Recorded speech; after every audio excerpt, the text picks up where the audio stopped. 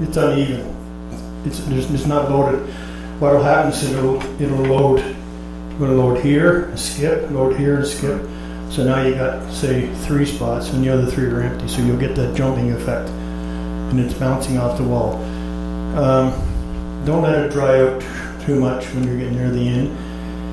And one other thing I've noticed with people, when I watch people who say they can paint, I had a neighbor in one of my other houses, and he said, I'd like to hire you, but I'm too cheap. I said, okay, you'll paint your own. So he's painting his outside of his house. And I come home one day from my job, and he's painting his spindles. So I stood there and I watched him. And he said, Wayne, how am I doing? I said, how much paint have you used? He said, well, just about a gallon. I said, well, you got 22 spindles, and you used a gallon. Well, how much did you do? I said, I can do those spindles in a quart. What am I doing wrong? He's painting. I said, Doug, you're taking it off. Putting it on, and he keeps in it more and more and more.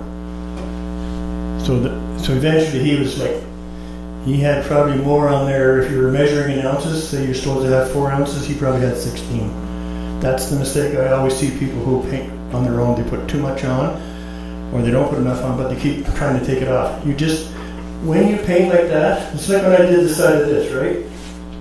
That's enough, because I'm going to go back for a second coat. You don't need to put, I don't need to start here and just get gobs and gobs. Okay, that's enough. Yeah, get more. No, I can take that and run it down there, and then when I come back for the second coat, I'm going to get it. It's like I have my oldest boy working with me. He does all the trim for me. So I said, okay, just think of it this way. Let's say you're putting on, for the sake of the number, 3 ounces. Put 1.5 ounces on now, and the other half on later. Not all 3 at once. Because what you do is you get gumming. You'll put a gob on here, and you'll stop, and you put another gob, and then, but if you don't brush it out, now you got too much paint there. So loading the roller that's an important thing, and it's a good question that you brought it up, because I just kind of assumed that everybody knows what I mean by loading it, but that's the key to it. And then don't go to the dollar store and buy a roller. Don't go to Home Depot and buy I haven't converted to metric yet, but don't buy a thin little dinky roller that's no thicker than a toothbrush. Buy a decent size. This is the one I normally use. I think this is a 15 mil. I use a 20 for stucco ceiling. So what does that mean when you say mil? Is that the thickness it's the thickness of the pile. Okay. Yeah. So you can. I could take the smaller ones, and then they're very fine. People say, you know, I see people in the store when I'm buying my paint, and they'll buy these trays with the rollers in it and the plastic and that. And the pile is about, like most of us have more of a stubble right now than some of these piles. They're no good. You're wasting your time. You're wasting your $1.98 on your roller, and you're getting frustrated. And then the thing is, if a guy is frustrated because the honey-do list says Saturday you got to paint the living room, now he's pissed off. That's the right word, because he's trying to roll and he rolls down. Oh, let's try this again. Wow, something wrong with this paint, and that's all you're doing. You can't get enough coverage. Wayne. When do you clean walls? When do I clean them? Well, you have a kitchen. If I look at a kitchen, and it depends on. Sometimes I'll run my hands over the walls, especially around the stove. It gives me an indication how good the cook is. Now, your wife's a great cook, and I would never criticize her walls. But sometimes people will get a lot of grease on the walls, and they never clean them. So then you know you're going to end up washing those walls. But I very rarely washed any walls in the years that I've been painting. I've had to prime some ceilings that were older homes. There's a couple of homes across from the Oshawa Center have the old swirl ceilings. My dad used to do that for a living. And first thing I'll ask them is anybody in the house paint or smoke? I said, oh yeah. So I remember going to this one job, and I touched the ceiling, and the ceiling was the color of this table. So I called the lady in. I said, did you think your ceilings were fairly clean? She goes, yeah, I really didn't think. She said, I thought you were just trying to get more money out of me. So I said, well, no, watch this. So I give it a little touch. She goes, oh my God, we got to quit smoking. I had to do it, I had to prime it. That's how bad it was. Because people don't realize when you smoke how much yellow is it. And I've done some other homes in North Oshawa where we had to wash the trim because the trim was so yellow that there was no way the paint was ever going to stay there. So that's a good question. And so when would you prime? And then in terms of priming, would you use those all-in-one paints that are out there now that do both priming and painting? Like, are they any good? No. The place where I used to buy my paint, I asked her, the lady there, she said, no, it's a good marketing scheme. Because really what it is how does the paint know which one is paint and which one is primer? Are you the primer? Oh no, I'm the primer. That's my opinion. I think it's a lot of money for no reason. You can't tell me that you can mix two and get a primer and a paint. Ron? I tell the paint which is which. Oh, you tell the primer? No, you're... First go. Sorry, I'm back to John. Question with regard to two questions actually. One is, if you're painting, say, over the oil paint, okay, you must prime before you That's correct. But is the opposite true if you're going the other way? No, you can put oil over latex, but you can't put latex over oil. Now, having said that, I contradicted myself. You can put latex over oil, but again, you have to prime it. You have to prime it, and it'll get a really flat finish on it. And sometimes you'll see, I've been in houses where you see the person who painted before, and you can take your nail and run it along the trim, and you think. So you ask the customer, said, without being rude, who painted this before? Oh, my husband. I said, do you remember what kind of paint he used? She said, well, I remember the first time he moved in, he used oil. He hated the smell and the cleanup. So I said, what did you do the second time? She goes, oh, he found a nice paint that you can wash off with, and it's latex. Well, the second you go like that on latex over oil, it's coming off. And people wonder why their door jambs or their door casings are all chipped, because they say, oh, unless with the cheap paint is no good. They've got latex over oil. So that was the first question. The second question is with regard to the rollers themselves. Right. A lot of people say they use a lot of paint. What are the different types of textures?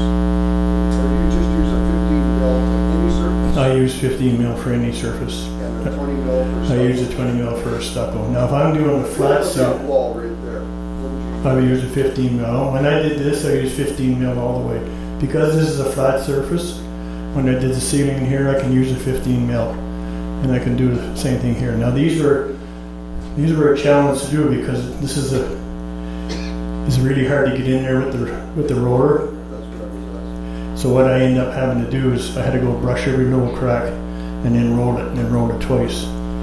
But it does brick. Now that this is done, when we come to do it again, I won't have to worry about this unless we go to a really drastic color. But it's got some base on it now. So, Dave, if you have to wash a wall, kitchen beside the stove, what do you wash it with? What's the best product?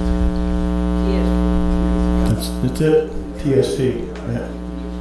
Yeah, that's the best because it gets a lot of the grease off and it doesn't leave any film. So because you don't want any film in it. And the thing is, check if you're washing a wall with TSP and you get it and it's greasy. Once it's dried, rub your hand over it. It feels really flat and I don't want to say coarse, but it's not slippery. You know that's basically got a good primer there because now it's taking all the grease off it. So now people ask about cleaning rollers. Wait, before you go on that, what about a wood stove? You can't paint wood stoves. Oh, sorry. I love the wood stove. Oh, there's another nightmare. Yes. Then what I would do with that, and the reason I know that because I had it in my second house in the south end. The people who had it before me decided that the Spanish look was in. We all seen the Spanish look: barn board to here, stucco to there, and stucco on the ceilings. And honest to God, I had stucco on the ceilings like that. So what I did is I just covered the whole room. Went out and got the hoe out of the shed, and I told her. I took the hoe and I scraped it all the way down. I got it down to what was about a reasonable size for a 20 mil. And then to answer your question, I had primed that spot, and I used what they call Kilz, K-I-L-Z. It's an oil-based primer, and it's great for stuff like that, because what it does, if you use a normal primer on that spot, John, we were talking about, as soon as the second coat dries, you're going to go back and see a yellow spot. It's going to bleed back through. What the Kilz does, it seals it, primes it, and it seals it, and you won't see it come back through, because a lot of times the people have said the same thing. They've done it with the primer, and all of a sudden they say, well, I got these yellow marks on it. And that's what I had in my house, the same as you're talking about. I had this black around the ceiling. It was just, but I had one of those zero clearance fireplaces, so I got rid of it. But that's a good question, John. Thanks. Because that's something people don't know. You know, you're just going to say, oh, I'll just put a lot of paint on there or a primer. You got to use the proper primer to get rid of that stain. They use Kilz in a lot of fire restoration. All the companies who come in and do all the restoration, if they have any spots that they need to get, they're going to paint, they use Kilz. Some of them spray it on. I've only ever sprayed once, and I swore I'd never spray again. Court? Kills also what you use for painting over wood knots. Yes. Yeah, it's the same thing. It keeps the shellac. You can use shellac, but the Kilz won't allow the knot to bleed through again. Wayne? Please tell me, you take the light plates off. Always take the light plates out. I have done that for 40 years. And I know I got a lot of stories, but I'll tell you one time I said to the lady, she says, what, this one particular customer said, what do I need to do to be ready when you come in and paint? I said, okay, we're doing your living room, dining room. So, okay, why don't you take all the pictures off the walls? She looked at me and she said, take all the pictures off the walls? Why would you want to do that? And I know the couple, and I was good friends with her husband. He says to her, this is his exact words, you stupid bitch. He said, you think when you come home tomorrow and you got 27 little squares all around the house, why would you not take the pictures off? Oh. So I said, you gotta take all the plate covers off, switches, plugs, everything. Well, that's not that hard to do. Okay, I said, I'll tell you what I'll do. It's not